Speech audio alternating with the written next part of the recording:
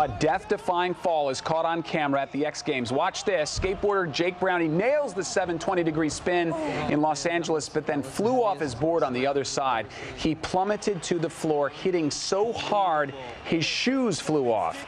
He remained motionless there on the floor for about 5 minutes, but as you can see, he was finally able to get up on his own, and after all that, he limped away with a silver medal. See the shoes fly off? Amazing.